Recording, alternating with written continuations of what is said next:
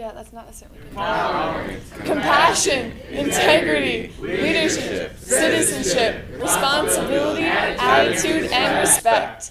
Welcome to Appleton East, and good morning and happy Pi Day. Please stand for the pledge. I pledge allegiance to the flag of the United States of America and to the republic for which it stands, one nation under God, indivisible, with liberty and justice for all.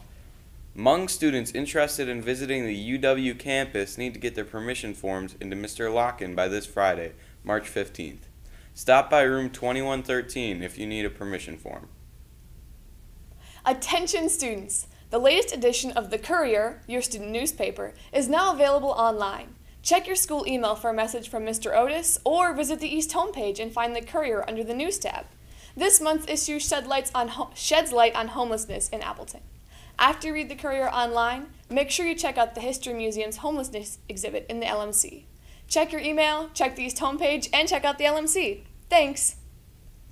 Attention students, save the date. Our spring poetry night is Monday, April 29th from 6:30 to 8 p.m.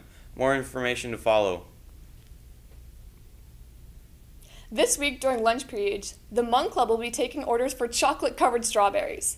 The orders will be delivered on Monday the 18th. Strawberries are 50 cents apiece, and all proceeds will buy school supplies for students in other countries. Look for the Hmong Club table in the Commons for ordering. Thanks. Greetings students and staff.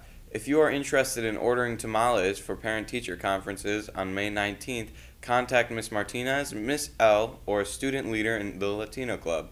These delicious tamales are only $2 each.